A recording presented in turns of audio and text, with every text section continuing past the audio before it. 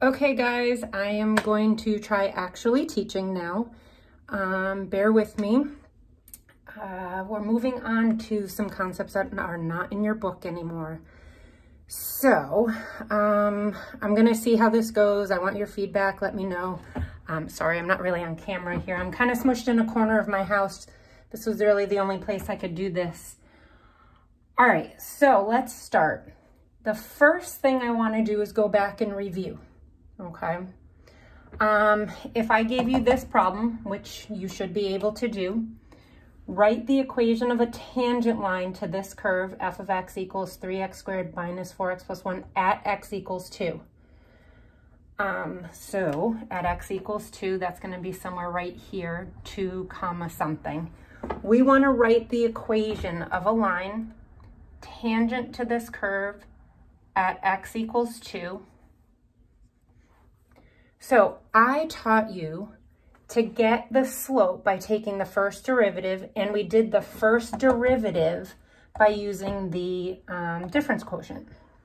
So if we do that, if we use the difference quotient, 3 times x plus h squared minus 4 times x plus h minus 1 minus the function 3x squared minus 4x minus 1 all over h. You guys know that x plus h squared will give you x squared plus 2xh plus h squared. Distribute the 4 through, minus 4x minus 4h minus 1, and then distribute this negative, minus 3x squared plus 4x plus 1 all over h.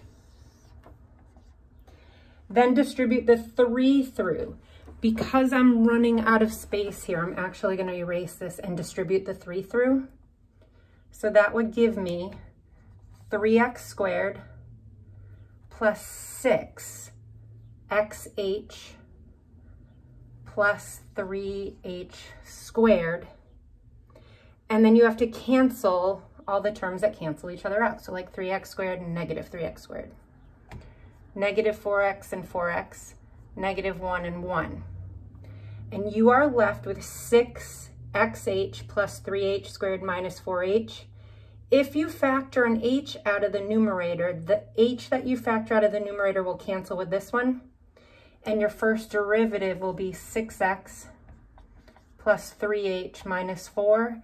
And I asked you guys to take the limit as h approaches 0. So at this point, you can do direct substitution.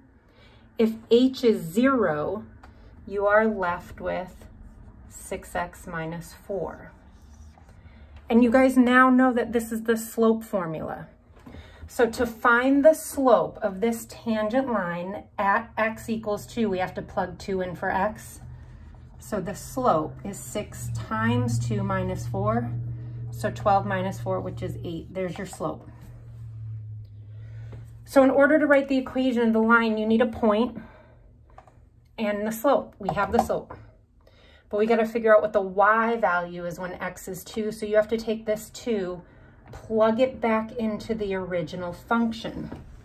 So f of 2 would be 3 times 2 squared, 3 times 2 squared, minus 4 times 2 minus 1.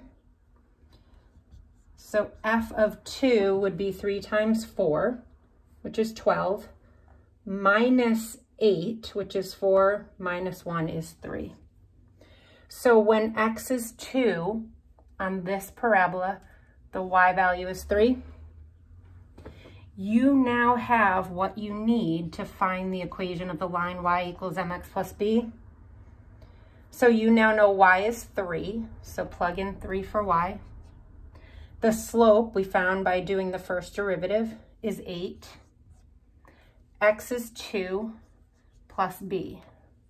So 8 times 2 is 16. If I subtract 16 from 3, I get negative 13 for my b value. So the equation of my line is y equals 8x minus 13. This is what I've been asking you to do last week. So the lesson that I actually want to teach you next, and I'm going to do a whole nother video, is the same exact problem. We're going to do the same problem again, but this time I'm going to start teaching you shortcuts for the first derivative. I apologize. This difference quotient works for every function. The shortcuts don't work for every function, but I'm going to start showing you shortcuts in the next video. We are going to redo this first derivative using the shortcuts that I give you. All right, so you're going to have to watch the next video.